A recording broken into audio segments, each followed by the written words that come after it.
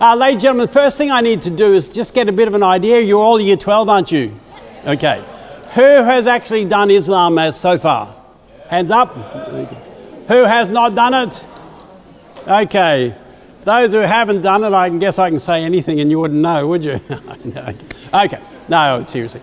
For those that have done it, as your person, who has done Aisha? Okay. Who has done Al-Ghazali? Who has done Sayyid Qutb? Who's done something else? Okay. All right. Majority of you have done Aisha. However, the problem with this session is if I talk too much about a specific person, it doesn't really help those of you that haven't done it. So I'll be making some passing comments about Aisha, but I guess I'll be talking in more general terms. In terms of practice, who has done bioethics? Ethics. Bioethics. Sexual ethics? Environmental ethics? Good. In terms of practice, who has done Hajj? Friday prayers? Funeral ceremonies? Okay. All right. Ladies and gentlemen, seriously, do forgive me because I'm not prepared for this, but we'll see how we go. Some general comments first of all. First thing you need to know, to answer a good HSC question, you do not need to have a lot of content knowledge. Okay? Put up your hand. You've all done past HSC papers? Yeah. Okay. Put up your hand if you've seen a question that says, tell me about the life of someone. No. Okay. It's going to say something like, what has been the contribution of your person or the impact of the person or whatever. So the actual detail of the person's life is really not that important. However, when I'm marking HSC questions, guess what I'm reading about? The detail of the person's life. That's not the point, okay? What we're concerned about in the HSC question is that you understand the question and you have the skills to be able to use that information to answer the particular question. Now, as you probably know, most of your HSC questions are not going to be about a particular person or a particular ethics or a particular practice, although there have been some of those. They're more about a general question, which may ask you to look at 2 or 3 areas, or may not even specify a particular area. It may have a stimulus, such as a quotation or whatever. It may have a diagram, and then you'll have a fairly general response, or a general question, okay? So what you need to do is you need to make sure that when you come in, you are prepared for a general question, okay? If you get a particular specific question, that's great. You can use that information. Okay, so let's look at a person. When we come to look at a person, what are the sort of things that we're concerned about? Let me just make a brief look at our sacred text. It says, explain the contribution to the development and expression of Islam of one significant person and analyse the effect of this person. Okay? Doesn't say tell me about the details of the life, although that is important. How many of you did Aisha? Hands up. Okay. Probably you've got some of the key ideas about the life of Aisha. From our perspective, probably the most controversial or concerning thing about Aisha is what? Her age when she was married. Okay, she was 9 years of age, which in that particular culture was not particularly an issue. It is for us today. How old was Aisha when Muhammad died? 18 or 19. So they were married about 10 years, okay? During that time, she became recognized by most Muslims as Muhammad's favorite wife. She was the one that he wanted to spend time with, and when he knew that he was dying, he wanted to spend the time with Aisha and died in her arms. Indeed, he's buried in her room. That's something to think about, isn't it? And that's now part of the mosque in Medina. Okay. So, as far as most Muslims are concerned, Aisha is a wonderful woman, the mother of believers. Do all Muslims believe that? No. There's one particular group, a school what we call the Shiite school of Islam, that does not. And so they don't actually hold Aisha as someone of significant respect and honour in their religious tradition. Why? They're the sort of questions we should be asking, not the usual glib information about the details of life, but why is it so? When I was growing up, as you know, right back in those good old days, we had a fellow by the name of Professor Julius Sumner Milner. Anyone remember him? Yay. Why is it so? If you ever look at a YouTube clip, and you'll find him, I think, quite interesting and fascinating. Anyway, so that's the question we should be asking. Why is it so? Why is Aisha significant? Why is she controversial? What has been her contribution and impact on Islam? There are, of course, events in her life. I'm not going to go into detail. The scandal of the slander, the battle of the camel. They ring bells with you, ladies and gentlemen? Okay. Remember, the scandal of the slander was the accusation that Aisha may have been unfaithful to Muhammad. And he was urged by his cousin to divorce her. What was the name of his cousin? Ali. Who do Shiite Muslims consider to be the only one of the rightful guided caliphs that we should honour? Ali, that's right. And of course what we find is as the relationship between Ali and Aisha develops, it becomes an antagonistic relationship. So much so that Aisha goes into battle against Ali, the battle of the camel, where she's defeated and brought back to Muhammad. Brought back to Medina. Muhammad was dead at that stage. So we have this ongoing hostility between the two, okay? Now, when she was brought back to Medina, she was never allowed to remarry, okay? She was considered by Islam to be someone that was of such significance that she should not remarry. That's the story, of course. Ali, who was a forthrightly guided caliph, didn't want her to marry, did he? Because if she had children, potential rivals. Okay, so I'm sure there's some palace intrigue, if you like, going on there as well. She, of course, spent her next remaining years becoming a scholar in Islam. She remembered what Muhammad did and said, and so she contributed to the Hadith, which is, of course, the second most significant sacred text in Islam, the sayings, the actions, the teachings of Muhammad. 2,200 odd. Very significant contribution. Incidentally, Shiite Muslims don't particularly recognise the Hadith. Pretty obvious why when you think of it. She also was a significant scholar of Islam. She taught 80 of the early scholars of Islam. 25% of Sharia law is considered to have come from Aisha. So it's not surprising that she's a significant person in Islam. Today, women in particular hold her up as a model for Islam. A model of how to live. Educated, intelligent, involved in scholarship, so she becomes a model. So they're the sort of things, no matter who your person is, you should be thinking about. Not so much that they were born in the year 632, but what is it that they did in their life that contributed to Islam and had an impact on it. The question you should be asking when you come to your exam paper and as you prepare for it, the question should be asking is, how would Islam be different if this person had never lived? How would Islam be different if this person had never lived? If you can answer that question, you've discovered something about their contribution and their impact to Islam. Okay? All right. Any questions on person Aisha? Quite happy for you to ask questions. Okay, ethics. We've done all the ethics, haven't we? Okay, very hard to talk about ethics. What are we going to say about ethics? Firstly, you need to know what Islam teaches about that particular ethical area, be it environmental, be it sexual ethics, bioethics. What does Islam teach about that? Secondly, you need to be able to support that with quotations from the Quran, okay? You must learn 1 or 2 verses from the Quran, okay?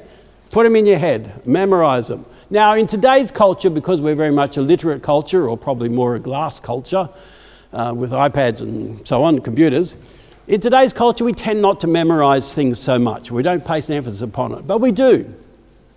For example, if I said to you, "Our Father which art in heaven," you would tell me the next line was? Okay. Did you sit down and learn that off by heart? No. You've memorized it, okay? So you can memorize things, okay? You've just shown me that you can do that. Memorize some verses from the Quran and be able to use them in your responses. Now, if you can find verses that can cover a number of areas like religion and peace and so on, that will be to your advantage. It's okay. What were the teachings? Secondly, how is that supported by verses from the Quran? Secondly, what examples can I use to illustrate how these ethical areas are evident in the life of a believer? Okay, examples. So if you're talking about environmental ethics, look up some organisations that do something and be specific in what they do, okay? If you're looking at bioethics, choose an area like IVF or whatever and think, how does Muslim teaching apply to this particular area? Or if you're looking at sexual ethics, look at something like homosexuality or marriage or whatever. Be careful not to get sidetracked into controversial contemporary areas, okay? Just because a newspaper says something doesn't mean to say it's important to your particular response, okay? All right, ethics. Thirdly, practices. Okay. Hajj, how many do Hajj? Okay, probably majority, and the other one's Friday prayers. Okay, Friday prayers? All right. Okay. You need to be able to describe the practice, okay? What actually happens when people are involved in Friday prayers or when people are going on the Hajj, okay? What do they do? Look at maybe preparation, for example, for the Hajj. What happens when they go there, getting into their 2 pieces of cloth, travelling from here to there, staying at Mina, all that sort of stuff. So a bit of description is very helpful. Friday prayers, I don't know much about it, but what they do, okay? Secondly, we need to look at how the practice expresses the beliefs of Islam, okay? Beliefs of Islam. And so Friday prayer, obviously, we're looking at the second of the 5 pillars in a more focused and expanded context. Again, verses from the Quran that can be used to support that are going to be helpful. Similarly, with Hajj, with pilgrimage, there's a number of areas you can look at. The idea of equality, the idea of forgiveness at the Mount of Plain of Arafat, that sort of thing, okay? So looking at picking up some of those key ideas of beliefs. The third thing is, of course, looking at the significance of that practice for the individual, okay? Every event involved, and the fourth one is significance for the community. So every one of these practices is going to have an individual component and a communal component. So for the person that's involved in Friday prayer, it's obviously an act of devotion. It's being there, spending some time communing with Allah. For the Hajj, it's going to be things like seeking forgiveness, things like obedience to the Quran, those kind of individual actions. But of course, both of those are very much communal events. Even in the expression of the second pillar, salat, during the time of prayer, the gestures that are involved includes turning to the right and turning to the left, which is addressing the community, okay? So even when you're praying on your own in the home, you're doing that. In Friday prayer, there you are with the community. It's a corporate act. Again, on Hajj, you're involved in it as an individual pilgrim, but you are with the community. And you share those experiences together. And some of those experiences can be particularly trying. Throwing the stones at the pillars, the 3 pillars, involves a crush of people. Look at some of the documentaries that you can find on the Hajj as people talk about the emotions that they're going through and their feelings of frustration or even anger. But as a community, you can't get angry because it's part of the whole ethos of the Hajj. So as a community, it's something that you are sharing together. It crosses boundaries. And even Friday prayers crosses those kind of boundaries that we all too often put up. Racial, cultural. And here we are, people gathered, particularly in the Hajj, from all over the world. There's actually a little National Geographic documentary about an American woman who's involved on the Hajj. and she reflects on the attitudes of people towards her. She's obviously blonde and blue-eyed, and the kind of feelings and stuff that are there, and the fact that she's part of this community and the sense of alienation almost as part of that event. There are some really good documentaries on the Hajj. There's an English one, which is really good, a few years old now, and one, I think, by National Geographic, which is quite good as well. If at all possible, talk to somebody who's been on the Hajj. You'll find them talking about their experience for themselves, which is really a way of coming to understand it. So there we have a very brief overview, I'm afraid, and certainly ill-prepared on person, ethics and practice. I'll leave you to go away and draw out the implications and how that actually applies to your particular area. I just want to say a word or two about HSC questions. Then I'm going to have to filibuster for another 10 minutes or something. Okay. All right. 1. Do not go into the HSC with a prepared response. Okay? Do not go into the HSC with a prepared response, particularly for Section 3. I'm talking primarily about Section 3, but are you guys done on the Section 3 thing as yet? No, forgive me if I'm just repeating what's there. Okay. 2, do not panic when you get into the exam room, okay? You will open up your exam paper and you might find a question that's very straightforward and very easy and you're fine. But you might find something you do not expect. Don't panic. Believe it or not, you actually know it. In here, locked away somewhere, is the answer to the question that you'll find in front of you, okay? You will be well prepared, so don't worry about that. You know it. What you do, particularly, as I said, if you get a question that's straightforward about person, ethics or practice, and there have been some of those, you shouldn't have too much trouble, but you do need to read it very carefully, the question. If you get one of those general questions that talks about living religious tradition or whatever, and or there's some weird diagram or quotation there you can't understand, again, don't panic. Whip out your faithful highlighter, which I hope you take into the exam room. You look at your quotation, your stimulus or your diagram, you go through and highlight the key words. To be perfectly honest, doesn't matter a lot whether or not you understand the quotation, okay, as long as you can pick out those key phrases. I get in trouble for saying that. Then you go to the question and you highlight any key terms that are there. Does it talk about beliefs? Does it talk about community? Does it talk about individual? Does it talk about living religious tradition or whatever?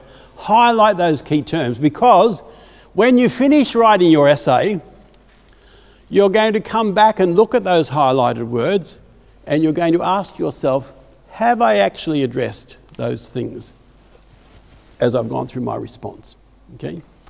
If you've got a wonderfully structured essay and it's got an introduction and body and conclusion and you've realised you've missed something out, again, don't panic.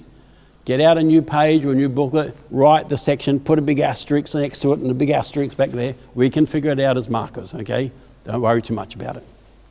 Okay, but before you write a word in your response to your question, stop and think. Now, I will tell you right now, if you get one of those complicated questions and you start writing, as soon as you see the question, by the end of the first page, you've got no idea where you've been or where you're going. And then for the next 3 pages, you're writing a hell of a lot of rubbish. I know, because I mark them, okay? What you do on the first page of your booklet, you open it up, you do a plan. That's right, a plan, okay? It will take you 5 minutes. It might even take you 10 minutes. Oh, you're thinking, I could be writing a response. No, do your plan. Because I will guarantee you, and I don't make many guarantees, if you actually spend 5 or 10 minutes doing a plan, when you start writing your question, you know where you're going, and what you will produce will be a hell of a lot better than somebody who just sits down with a pen and starts writing. Okay? Do the plan. Okay? Very, very important. Especially in those complicated HSC questions. As I said, don't panic. You know the answer to it. You've just got to work out as you go along how you do it. Remember, we're not after content, not particularly. Obviously, we need to have some kind of idea what you're talking about. What we're looking for is your understanding of how this person or this ethical area or this practice relates to adherence within the religious tradition, and we're looking at your skill at being able to answer the particular question that's being asked. Now, that's hard for us as teachers to teach you, to be perfectly honest. We can give you all the content you like, but teaching you to have that understanding, or helping you to gain that understanding, helping you to gain the skills to be able to do a good answer to that is much more difficult for us. The best thing you can do is to practice that yourself. Do some practice papers, sit down, even just do a plan, okay? Some teachers don't mark essays anymore. Some teachers will ask their students just to do a plan, so they've got an understanding of where that person's going. Okay. All right, about 4 or 5 minutes to go. Any questions, anyone? Yes? Okay. So, Sayyid Qutb, you know, he's very controversial in the sense yes. that he's called some good and he's called some bad. Yes. If we wrote a response on him, would we be marked down for perhaps taking a more negative approach as to how he impacted Islam? No, not at all. The question is about Sayyid Qutb, who can be considered to be quite a bad influence on Islam as much as a good influence. If you talk about the bad things, are you going to be penalised for that? No, you're not. Because, of course, when you think, when I was actually chairman of the Australian Association for Studies of Religion, there was suggestion that some two scholars, Sayyid Qutb and Sayyid, the other, the Pakistani guy, be dropped from the syllabus. And we actually argued that they should not be, Sayyid Mududi I think it was, argued that they should not be dropped from the syllabus because when you think about it, most of the significant people are controversial people, have actually brought a challenge to religious tradition. Depends on your perspective as to whether that's positive or negative. You don't have to write an argument that you think the examiner wants to read. You write your argument for yourself, and if that means that person's made a negative contribution on Islam from your perspective, argue your case. You won't be penalised for that. All right, ladies and gentlemen, any other questions? Looks like we're on the move. Thank you, everyone.